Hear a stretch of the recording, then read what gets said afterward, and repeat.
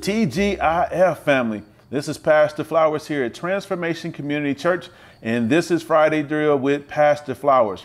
And I have a word that is going to absolutely encourage you, uplift you, and get your mind stayed on Jesus so that you'll be able to deal with anything that comes your way this weekend. Amen and hallelujah. So we're going to title this, Jesus Chose You.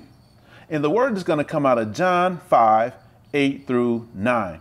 And the word says, Jesus said, "Get up, pick up your mat and walk."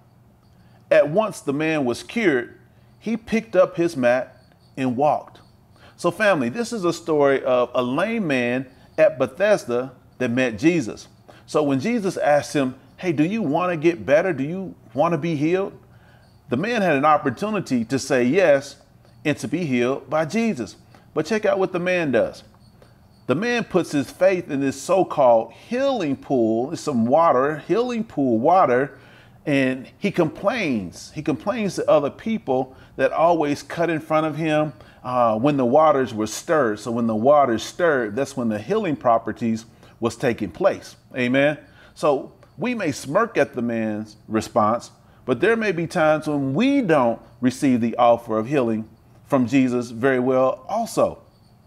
So let me ask you something. Do you take up the opportunities that are presented to you, or do we tend to complain and blame other people for our problems? We look and say it's everyone else's fault when things go AWR around us. It's everyone else's fault except the man in the mirror. Amen and hallelujah. So thankfully, the story of the lame man in John 5 shows us that healing is not about us. It's not about you and it's not about me. It's about Jesus.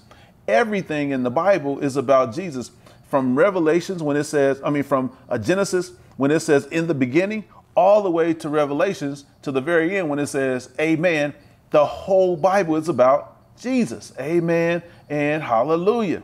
So even though the man didn't respond to Jesus in faith, Jesus still healed him.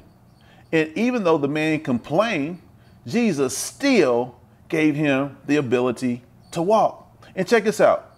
And even when we do not approach Jesus in the complete faith or obedience that he so rightfully deserves, Jesus still offers us salvation. So the source of our salvation is never based on our own actions or our own works. It's always based on grace of God in Jesus. It's grace. His grace is free and undeserved. So this reminds me of what Jesus says later to his disciples in John 15:6. And when he says, "You didn't choose me, but I chose you." Thanks, glory to God. Thanks be to God for choosing us. He saved a wretch like me. Amen and hallelujah. Let us pray. God of grace, you love us more than we deserve. Thank you for choosing us even when we are not wise enough to choose you. Thank you for your grace to us in Jesus Christ. We pray, amen and hallelujah. Thank you, Lord, for that word. Thank you, Lord, for that word. Thank you, Lord, for choosing us. And family, until this time next week, Friday Drill with Pastor Flowers, may the Lord bless and keep you. May the Lord shine his face upon you and be gracious unto you. And may the Lord lift his countenance upon you and give you peace. Amen and hallelujah.